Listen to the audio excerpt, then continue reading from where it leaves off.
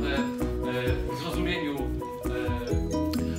Our Ruby user group in Wrocław, last night we had a meetup. It became kind of like a domain-driven design meetup in the end. But what was great was that several people involved in discussion about the mistakes you can make by introducing domain-driven design in your projects, mostly focusing on Rails projects. And apparently, well, the common thing was that it's quite a risk if you are introducing DDD in your projects too early, when you're still learning DDD. So I think like a lesson here is that if you're thinking about introducing DDD somewhere, start with your side projects, start with your, I don't know, products, maybe something that is not in risk too much.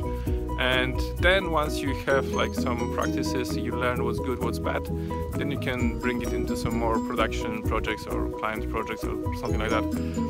So I think that was one of the problems, that things slow down if you're just learning. But I think that's like, this is something that you could say about anything that is new. Like if you don't know it, you can't blame DDD about this slowing you down. Another thing was actually probably more debatable, whether it's okay to put DDD practices in those parts of your application where it sounds like it's CRUD, but it's always difficult to say which of your application is actually CRUD and what does it exactly mean. I'm not sure. I was for some time I was saying like, okay, certain parts of the projects are CRUD, certain bounded contexts are CRUDs, and that's okay to have them implementing like the Rails way with CRUD active record. But then I've seen projects where certain areas were CRUDs based on this assumption, and I've seen that actually over the time they do grow, and I was wrong initially. And they actually need the events to communicate what is happening in other places of the application. So other places are interested in what happens in the CRUD bounded context.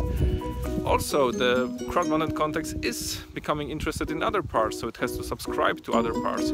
So suddenly you have CRUD, but plus subscribing to events and publishing events. And also, if it stays that way, that well, maybe that's still fine. But then you have some more requirements, and those requirements make the whole logic more complicated, and suddenly you are in place like in the usual place with Rails, where you have to implement your business logic somehow in the Rails way, maybe with models, maybe with validations, maybe with callbacks, whatever, which is sad.